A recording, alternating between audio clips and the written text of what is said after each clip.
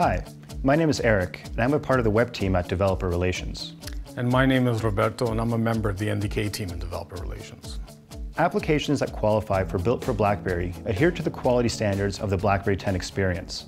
Application performance and stability play a big role in the overall user experience and are often deciding factors in whether or not a user returns to the application. In order to meet the performance criteria, developers need to ensure bug-free operation, effortless navigation and transitions, reasonable CPU and memory consumption, as well as guarding the application from crashing.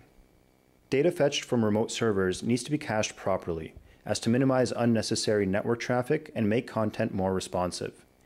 This way, users don't have to stare at a spinner and wait for the server to respond with data, when they've just seen this content a few seconds ago.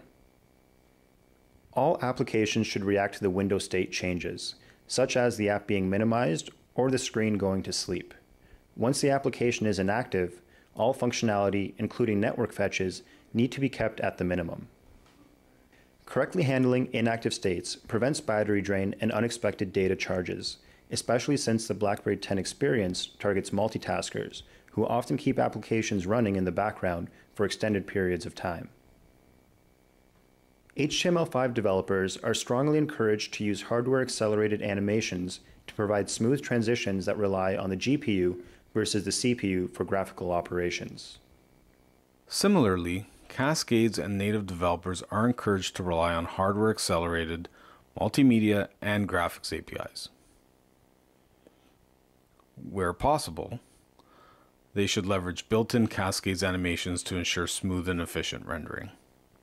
Native and Cascades developers have to also be conscious of their app's memory usage. Improper handling of memory allocation and deletion can result in memory leaks.